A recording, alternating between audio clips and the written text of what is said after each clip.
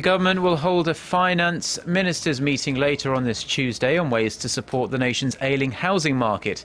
Senior Presidential Secretary for Economic Affairs, Cho Won-dong, says the government has decided on 15 bills related to boosting the economy in the fields of investment, venture and startups, as well as the housing market. A third of the bills are related to real estate and housing policies. The focus on the housing market comes as Jeonse prices have skyrocketed since 2008.